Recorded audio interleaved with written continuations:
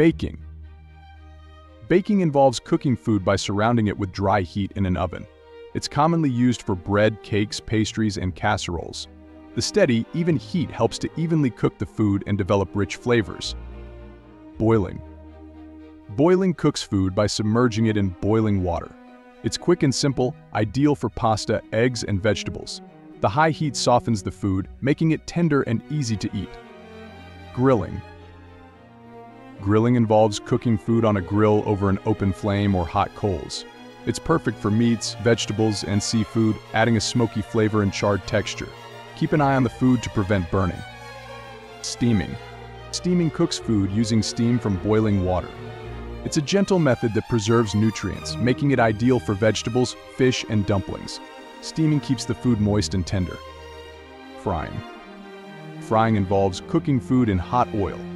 There are two main types: deep frying, where food is submerged in oil, and pan frying, where food is cooked in a small amount of oil. It's great for crispy textures but can be high in fat. Roasting. Roasting cooks food with dry heat in an oven, similar to baking, but usually at higher temperatures.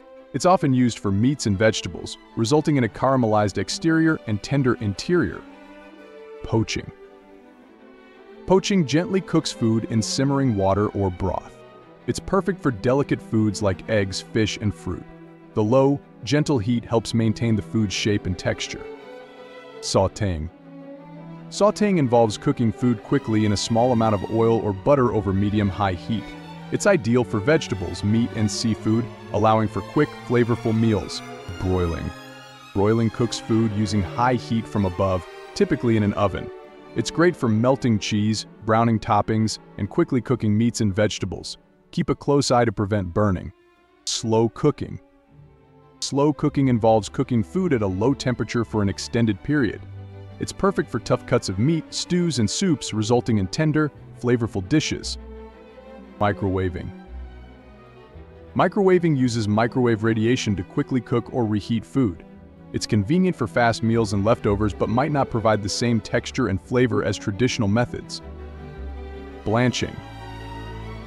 Blanching involves briefly boiling food and then plunging it into ice water to stop the cooking process.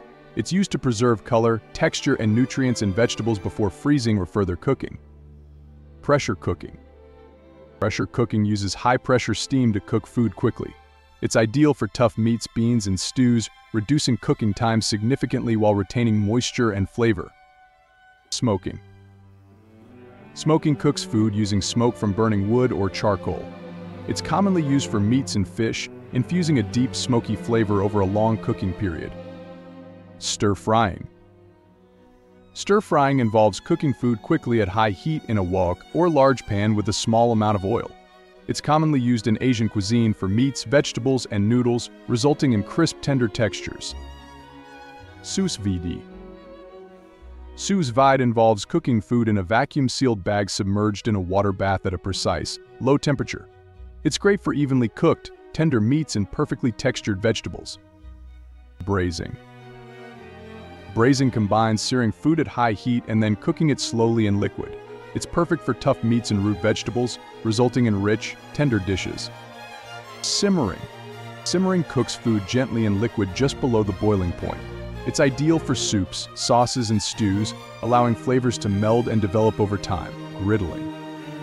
Griddling involves cooking food on a flat, hot surface like a griddle or flat-top grill. It's perfect for pancakes, burgers, and sandwiches, providing a consistent, even heat. Poaching, or butter roasting, involves cooking food in a covered pot with butter and aromatic herbs. It's typically used for poultry and game birds, resulting in a tender, flavorful dish. Curing. Curing preserves and flavors food using salt, sugar, and spices. It's used for meats, fish, and vegetables, creating products like ham, bacon, and pickles over time. Dehydrating.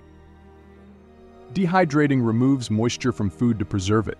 It's used for fruits, vegetables, and meats, resulting in dried foods that last longer and retain their nutrients. Fermenting. Fermenting uses bacteria, yeast, or other microorganisms to convert sugars into alcohol or acids. It's used for foods like yogurt, sauerkraut, and kimchi, adding unique flavors and health benefits. Basting. Basting involves periodically spooning or brushing liquid over food while it cooks. It's commonly used for roasting meats, keeping them moist and flavorful. Caramelizing.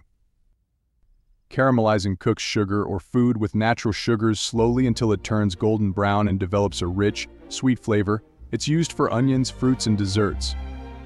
Flambéing. Flambéing involves cooking food with alcohol and then igniting it.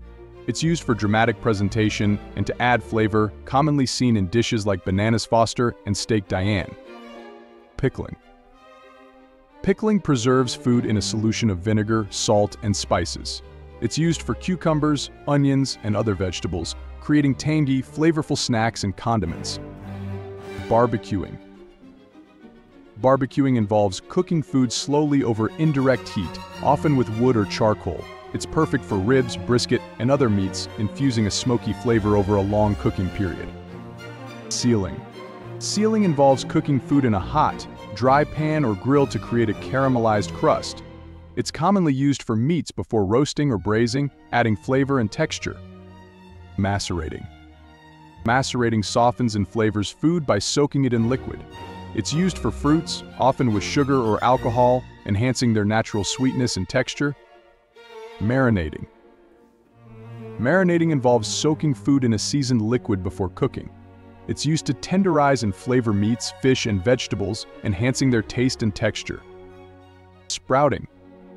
Sprouting involves germinating seeds to create edible sprouts. It's used for grains, beans, and legumes, increasing their nutritional value and making them easier to digest. Tempering. Tempering involves slowly heating and cooling chocolate to stabilize it for making candies and desserts. It ensures a smooth texture and shiny finish. Infusing. Infusing involves steeping ingredients like herbs, spices, or fruits in a liquid to flavor it. It's used for oils, teas, and alcohols, adding depth and complexity to dishes. Torching. Torching involves using a culinary torch to apply direct heat to the surface of food, often to caramelize sugar on desserts like crème brûlée or to add a finishing touch to savory dishes. Broasting. Broasting combines pressure cooking and deep frying to create crispy, juicy fried chicken. It's a popular method for achieving a perfect balance of tenderness and crunchiness. Clay pot cooking. Clay pot cooking involves using a clay pot to cook food slowly, allowing flavors to meld together. It's commonly used in various cuisines to prepare stews, rice dishes, and meats, enhancing the natural taste of the ingredients. In conclusion, these cooking methods offer a diverse array of techniques to prepare delicious and flavorful dishes. Each method brings its unique touch, whether it's the tender results of braising or the crispiness of frying. Thanks for diving into the world of cooking techniques with us. Like, share, and subscribe for more fascinating explorations.